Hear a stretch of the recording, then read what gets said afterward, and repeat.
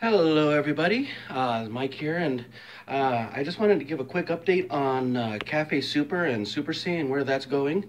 What I'm doing first of all is just to let you guys know what I'm doing is I'm actually kind of writing up a full season right now of it, so that way we have a whole thing to. That way you can get a little more consistent uploads and content from me instead of having to wait while I do the whole process of write and record and everything else.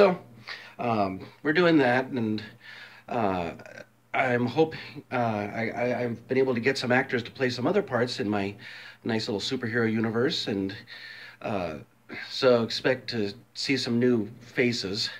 And also, I've also been doing the uh, costume a little differently, and let's see, I should be able to turn this camera thing around and well, in any case, let's see here. As you see now, what I had done before was I had a little triangle that was made out of duct tape for my shield. In this case, what I decided to do is got a black shirt, and then I used tried to use some of this stuff to make the blue on the shield. The only thing is that now it says everywhere that, you can use this on dark clothes, but the blue was I used up an entire can, and the whole thing, and it was just blue. It was just a dark blue, and I used up the whole can. It says, well, you keep spraying it, it gets brighter. Well, it wasn't getting brighter.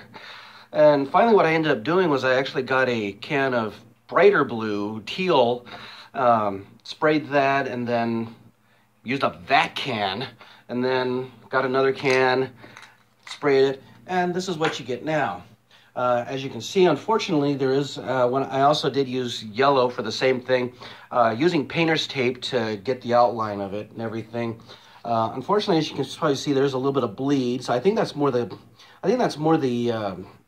tape I was using, the painter's tape. So I might try something else different next time.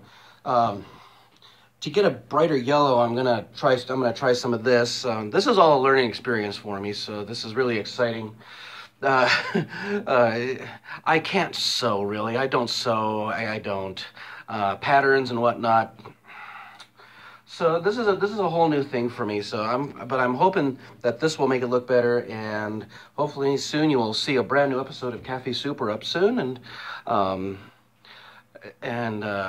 even characters like Dr. Vermillion and Emerald Sentinel will be in there too. So look forward to